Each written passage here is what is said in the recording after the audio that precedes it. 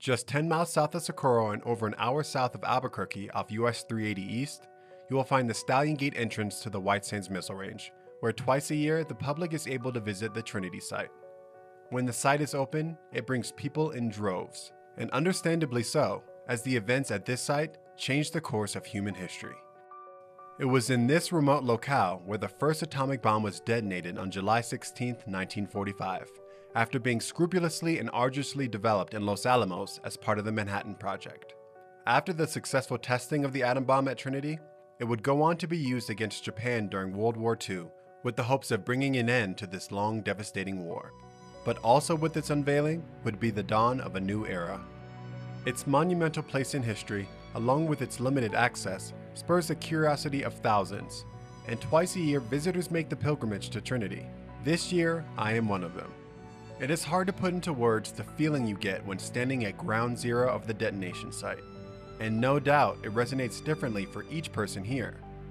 Beyond the marker standing in the center of the site, on the 2 days Trinity opens to the public, photos are exhibited on the fencing surrounding the perimeter. On site was author and historian Jim Eccles, who was there to answer questions from the crowd and enlighten us on the events of that day in July of 1945. What was it about this location that made it the prime spot for the testing? Well, Los Alamos looked at a lot of different sites. The sand dunes up in Colorado, Catalina Island off the west coast of California, Padre Island in Texas. So a lot of different sites. Gallup and Grants came up the lava field. But this was already under the control of the Alamogordo bombing range.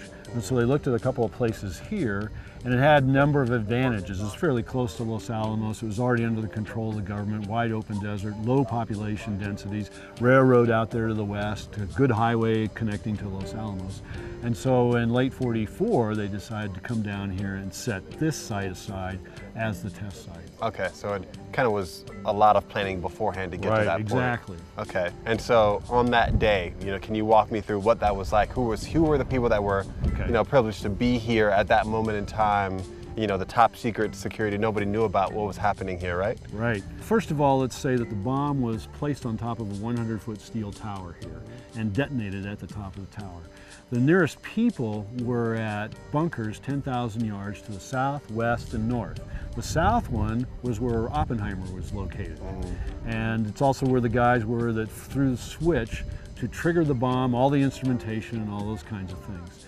A large group of people, several hundred, were down at base camp, which is 10 miles to the southwest. That's where General Groves watched from. Okay. He couldn't be in the same place as Oppenheimer was if there was anything dangerous going on. Are there accounts of what the immediate reaction was? So there's a lot of different points of view from different aspects because of the different locations. Right. And then also the reaction for what they'd done. Right. It worked. Okay, we've solved this problem. It's time to move on. And so a lot of these guys immediately take off back to Los Alamos. Many of them head to the Pacific, to Tinian, where they're actually going to assemble the bombs to use against Japan. Wow, so there wasn't really a big lapse of time between No, I mean, it's immediately, let's move on to the next step. Wow. And the next step is to use it. Okay, that's crazy. Imagine being in that environment and seeing something that has never happened on the face of the planet. Still wrapping my head around all the details Jim just shared with me, I head for the Schmidt-McDonald Ranch House.